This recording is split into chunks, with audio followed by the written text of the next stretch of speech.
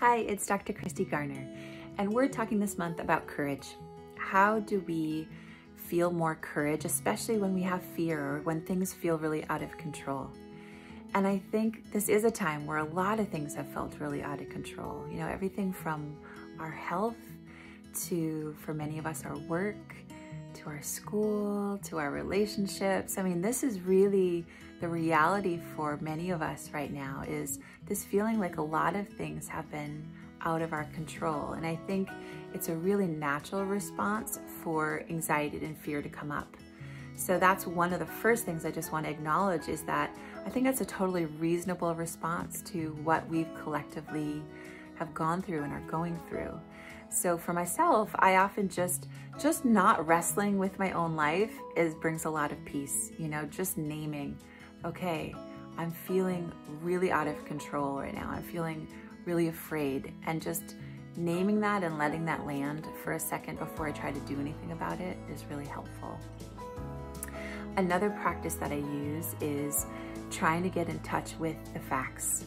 So oftentimes, a lot of my suffering and my anxiety comes about not so much from what's going on, but everything I'm adding to it. So if I use a recent example, I recently hurt my ankle. I sprained it.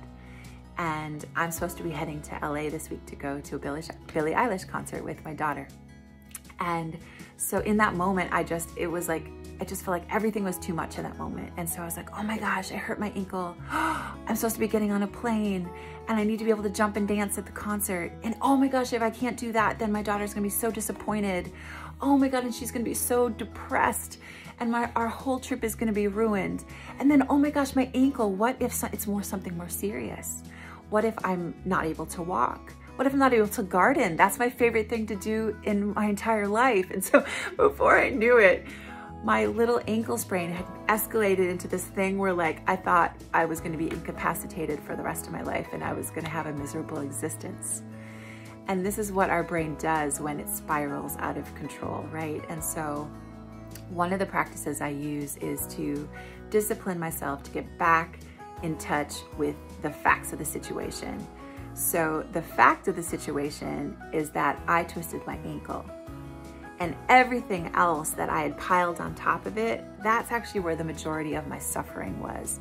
There's actually some very tangible things that I can do to support my ankle. And suddenly when I peel away all that excess that I had added, then I can really see what there is to do, which is to grab an ice pack and to care for myself, raise my leg.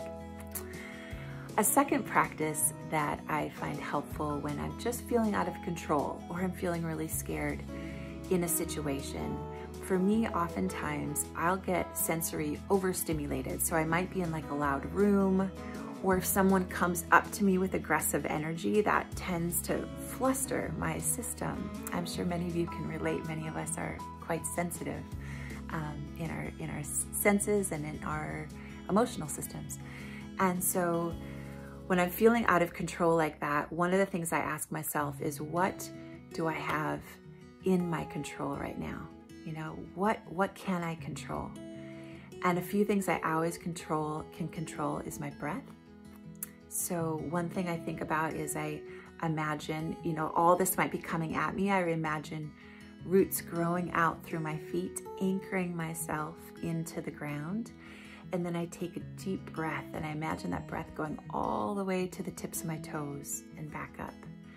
And I find that that is something that really helps to root me when I'm feeling a little out of sorts. Other things that we can control, even when the rest of life is out of control, we can control what goes in our bodies. So oftentimes when I'm feeling afraid or I'm feeling, you know, really anxious, I'll feel cold. And so I've shared with you many times before, oftentimes warming things at this point are helpful. So I might grab a warming tea. I try to keep it decaffeinated if I'm feeling anxious. Some warm, high protein foods.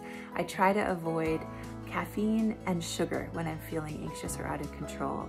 So things you can control, what's going in your belly. That's something that's so simple. Also, you can control what you're wearing. So just wrapping a shawl around yourself, or a sweater, or some compression clothing, that can help to bring some calming and peace. And the last thing, the tool I'll give you, specifically related to our behaviors, is oftentimes when we have those feelings of panic and we just feel like things are just totally out of control and we're feeling afraid, this is oftentimes when my urges get the loudest. And so one of the simplest things I've found is to simply grab your thumbs really gently and take 3 deep breaths.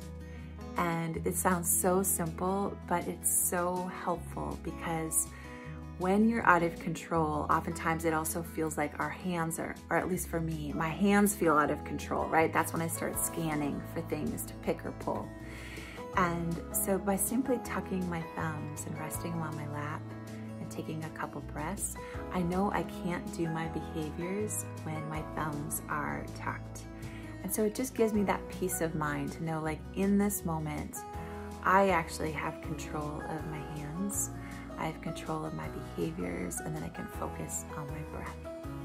So I just wanted to share those ideas with you, sending you lots of love this month. Look forward to connecting with you again soon.